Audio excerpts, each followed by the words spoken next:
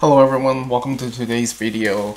Today I'm gonna try to remove and reinstall both side glasses on my BMW G20, so 2019 upwards 3 series. You'll have a similar side mirror glass and the mirror housing on most G series except for the X, which is like the SUV series. But I'm just gonna be using a wider trim removal tool, something like this, so that when I'm trying to pry the glass upward or from up to down, I'll have a little bit more of leverage. Try not to break the glass. But you may not be able to notice, I have already tried to replace this glass mirror with an off-brand, which I'm not really happy with, even though they are cheaper. But the lights there just actually blinked and it's not even visible most of the time. So that's why I'm replacing it with a genuine OEM product from eBay. That's a used unit. So let's just get started. So I'll try not to be in the way off the camera too much, but I have no guarantee, unfortunately. First of all, I'm gonna try to adjust the mirror glass to be, let me see if I can do it here, upwards a little bit. So basically what I just did was to adjust the mirror glass tilting upwards, so I'll have more of a gap at the bottom. And then also tilting the mirror glass on to the right side, so I'll have kind of like this gap to work with. Ideally you will want to put some kind of masking tape over this area right here, but it's my daily. To me, it's this movement is not really important.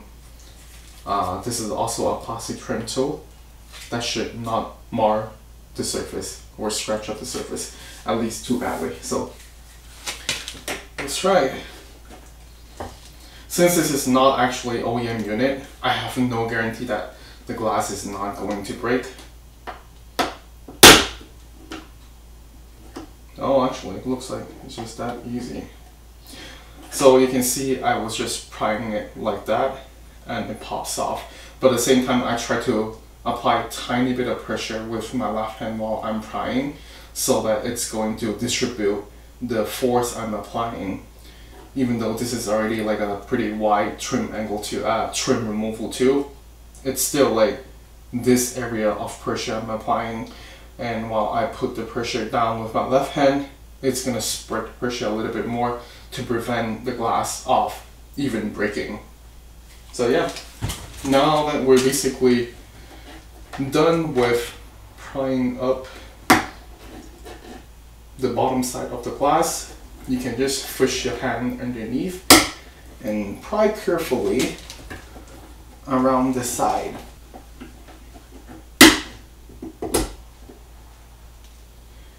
And voila, just like that. After, it's gonna be held on by a couple of wires. I'm going to remove all of them and show you what actually is holding the mirror glass in place. For now, let's try to do a comparison.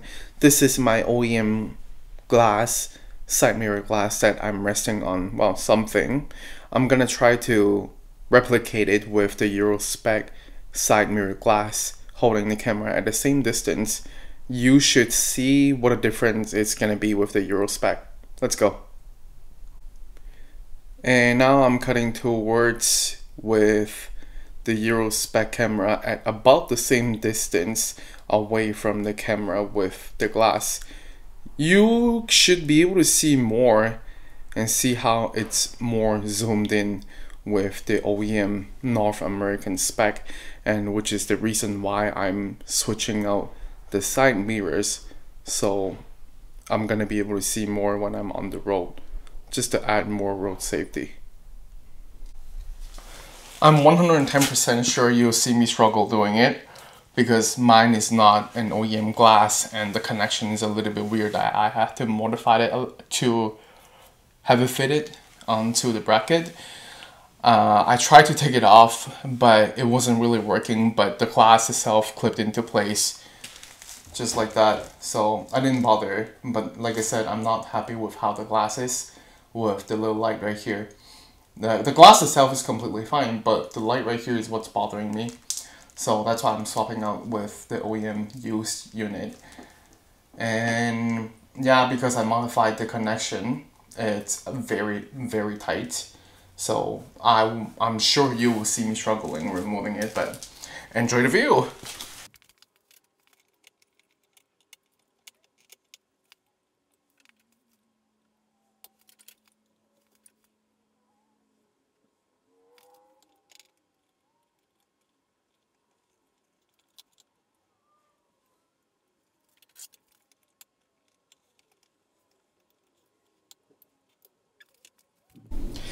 This is essentially what you'll be looking at inside your mirror glass housing. They're basically just this ring that's holding your mirror glass in place, as well as several wires that's holding your glass in place. The white connector, the one that's right here, that is, I believe, your anti-glare. These two are, well, positive and negative, but it doesn't really matter because it's not polarized of which way it goes into the connection of your actual glass. This is your heating element, but like I said, positive and negative doesn't really matter as long as you can plug it in, they're gonna work. And lastly, if you have the little triangle on your mirror glass, like this one right here, that means you have blind spot assistance. Actually, I'm just gonna get this too. Blind spot detection, BSD. This is gonna plug onto here, and that's your BSD connection. So, and looking the back side of your glass right here, this is your BSD. You just turn it around, you can see the little triangle that's right here.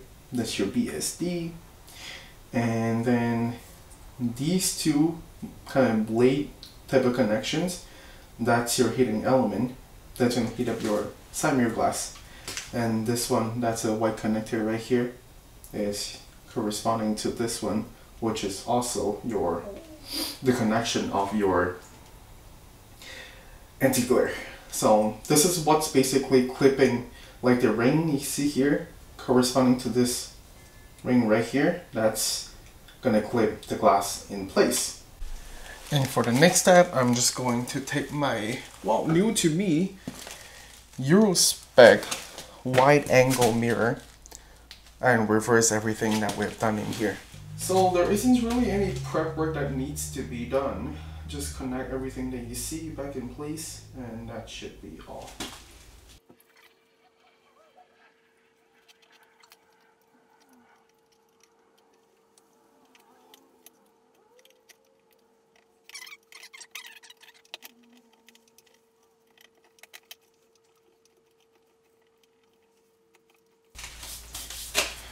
I don't know if you notice, when I'm trying to fit it back into place, I use the palm of my hand to push it back.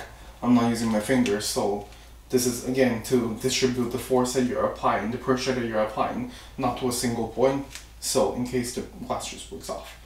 They can get pretty expensive, about $100 Canadian, so it could be like somewhere around 85 to 120, depends on where you get it from. I think I got a pretty good deal from eBay for the specs that I wanted, which is a Eurospec wide angle mirror with this line right here and BSD as well. I think I got a pretty good deal out of it for 200 Canadian dollars with shipping included as well. So yeah, and try to wiggle from the side. You don't really hear it's loose against, like it's not seated fully at the ring and it's just like flopping around. See, like this, it's not moving, it's not moving. I think this side's good to go. The lighting on the other side of the garage is not quite well. Put a spotlight at it, but see, but the procedure will be identical to the other side, I'm assuming. I haven't taken this off yet, so I'm not too 100% sure. Can't speak it for you just yet, but same thing. We're gonna try with a white trim removal tool, and with the mirror, it's tilted towards the car and out, well, I guess, from the bottom. So let's go.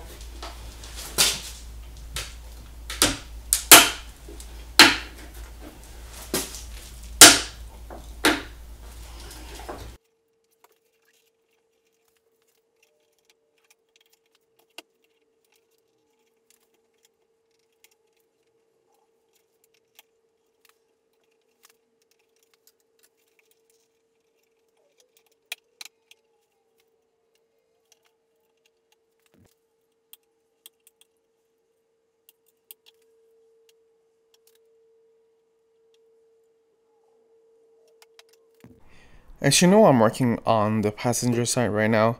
Driver's side's all done.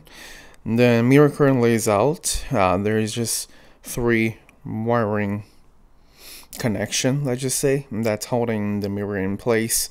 Of course, you've got your snap ring that's actually holding the mirror. I should probably rephrase that.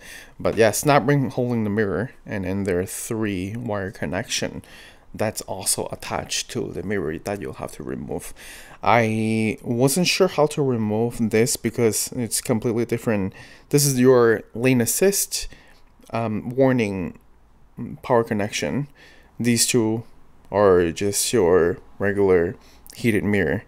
There isn't auto dip on the passenger side, it's only on the driver's side. That's why you only see 3 connections in total. 2 that's positive and negative for your heated mirror, and this is your lane assist.